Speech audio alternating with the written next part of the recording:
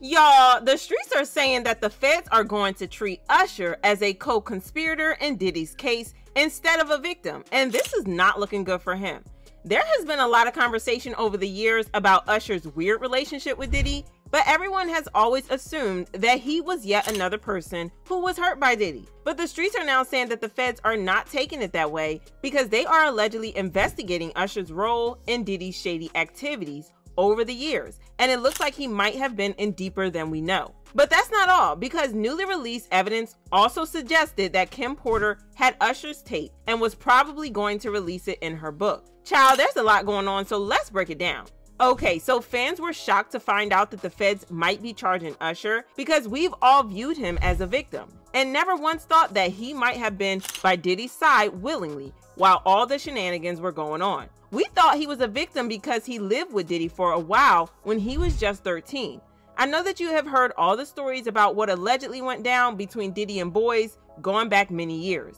And for some reason, Usher has been very reluctant to talk about what went down between him and Diddy back in the day.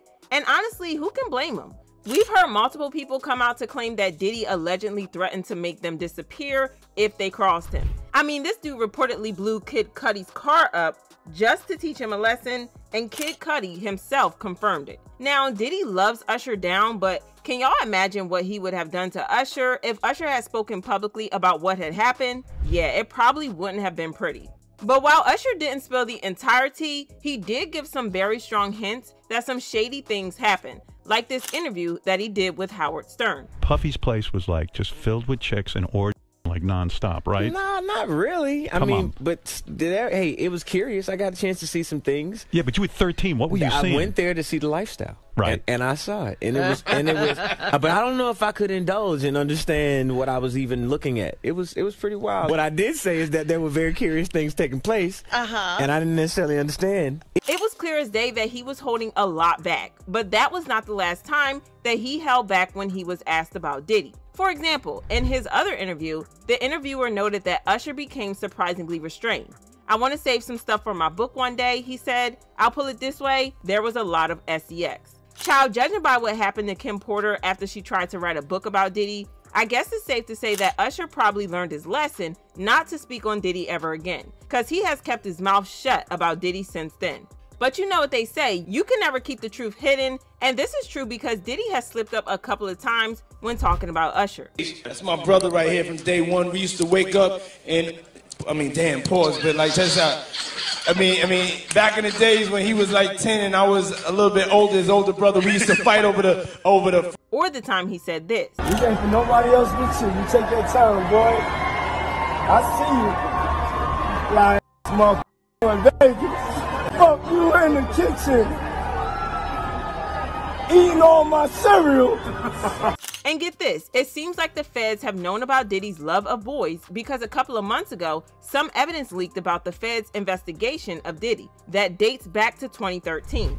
According to a court filing that was filed in 2013, during a debriefing session with federal investigators, James Roseman, the music manager turned cocaine kingpin, was reportedly questioned about the sexual preferences of entertainers, including whether Sean Diddy Combs was having intimate relationships with underage boys, according to a U.S. District Court filing. A prosecutor then asked about entertainers' intimate preferences, including, but not only, Sean Combs having intimate relationships with underage boys. Even worse, a leaked page from Kim Porter's memoir suggested that not only was Diddy allegedly intimate with Usher, but he also allegedly gave him herpes. Speaking of Kim, an email from a publisher who was working on Kim's book was leaked online. According to the publisher, Kim's book provided detailed information about Diddy allegedly pressuring Usher into intimate situations and infecting him with an STD. The email mentioned that the book talked about Diddy's relationships, including footage of those encounters, details about the men he slept with, STD-related incidents, Diddy allegedly giving Usher an STD, and an explosive encounter between Diddy and Usher's mom. This was also backed up by a blind item that went viral. So what was in Kim's book? You want to hear it? Here it go. Now, I cannot confirm or deny what's in this book, but ain't nobody fit Natasha K. me. So in this book, it detailed his relationships with men, footage of those encounters. It had the names of the men he slept with, a disease, allegedly Diddy giving Usher a disease, This kind of tracks because we know that Usher has herpes. In fact, he has been sued a couple of times by different women who claim that he put their health at risk by having unprotected intercourse with them without telling them that he had herpes. One of the accusers was Laura Helm, who sued Usher for $20 million, claiming that he exposed her to the virus during an intimate encounter. Luckily for her, her herpes test came back negative, so she didn't get the infection. However, she still pressed charges, arguing that he put her in a dangerous situation that could have led to a lifelong condition. The case was turning into a massive scandal, putting Usher in a bad light. Then, out of the blue, Laura decided to drop the lawsuit without offering any explanation, and the streets started talking about how Usher paid her off because he was trying to avoid the negative publicity. Hold on, there's more. 2 more women filed lawsuits claiming that Usher recklessly exposed them to herpes without telling them. One accuser, choosing to remain anonymous, tested positive for herpes, while Quantasia Sharpton, the other woman, didn't test positive but had some concerns. She claimed to have hooked up with Usher just after her 19th birthday, raising worries about potential health risks for herself and her child. And let's not forget another Jane Doe, who anonymously sued Usher. But Usher settled for a hefty sum of $1.1 million before these lawsuits could go any further. So yeah, he has spent a lot of money paying women off because of this herpes stuff, and now the streets are saying that he allegedly got it from Diddy. Nasty. So with all of this, why on earth would the feds treat Usher as a co-conspirator and not a victim? Well, word on the streets is that even with all that Diddy put him through, Usher was allegedly willing to stand by and watch Diddy do his thing. Diddy's former bodyguard, Gene Deal, was the first to hint at this, saying that Usher knew more than he was letting on, and he had all the insider information on Diddy. Man, it's a lot of stuff that Mace and Usher know that they ain't telling about Diddy. There's a lot of stuff that they know. Can you imagine, bruh? Can you really imagine? What you mean by Usher, though? Usher used to stay with Diddy, too, when he was younger. If you think that's bad enough, there have also been rumors that Usher allegedly helped Diddy hurt Justin Bieber. In a new interview, Jaguar Wright revealed that Usher had allegedly helped Diddy get to Justin Bieber, and he allegedly handed Justin over to Diddy. Diddy had been trying to get to Bieber for a minute, and his management was backing him off. But it wasn't until Usher took over management and had guardianship and gave temporary guardianship to the diddler for 48 hours. Think about that. He had already been to the hospital. That situation that Gene was talking about. And you still took Bieber there, but you got custody of him first. Yeah. Diddy had already tried.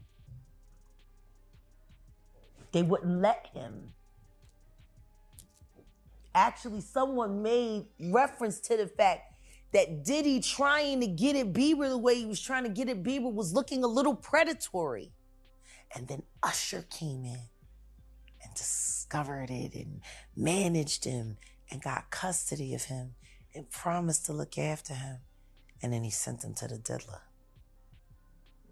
Does that sound like a good guy?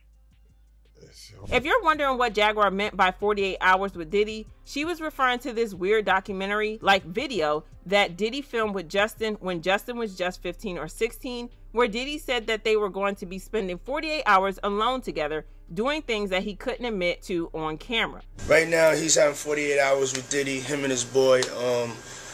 They're having the times of their lives, like you know, where we hanging out and what we doing. We can't really disclose. Say what now? Yeah, that was definitely a red flag. Fans also noticed that Justin seemed to avoid Diddy after those 48 hours. What's up, man? You good? I'm good. How are you? All right, young brother, everything's good? Everything's Selling great. out arenas and everything? Starting to act different, huh?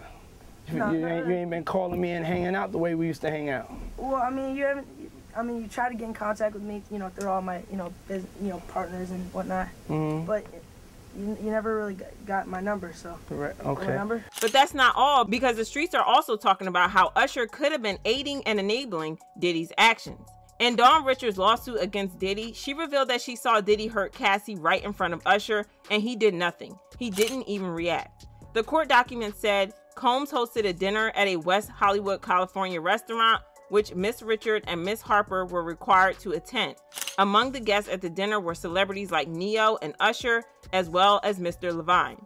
At the dinner, Mr. Combs and Miss Ventura had an argument. In front of the dinner guests, Mr. Combs hissed at Miss Ventura in a screaming whisper and forcefully punched her in the stomach, causing her to double over in visible pain, crying. Miss Clark escorted Miss Ventura out of the restaurant, and Mr. Combs remained and continued socializing with the dinner guests. Child, this situation is a hot mess, but it kind of explains why the feds don't seem to be treating Usher as a victim. And it looks like Usher seems to know what's coming, because he recently deleted all his posts on Twitter, and when fans started speculating, he claimed that he was hacked, saying, "Account got hacked and y'all ran with it. See you tonight at Intuit Dome." However, fans don't buy this because it looks like he's trying to cover something up. Celebs love to claim that they've been hacked when they get caught doing something sus.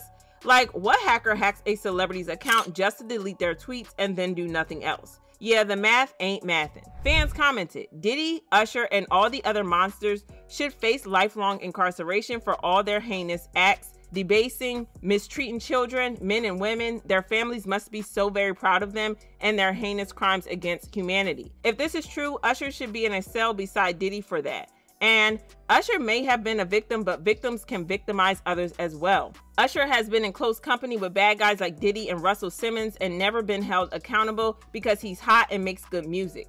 It's about time that Usher gets exposed for who he really is. But do you think that it's right for Usher to be treated as a conspirator and not a victim? Drop your thoughts in the comments and then check out this next video.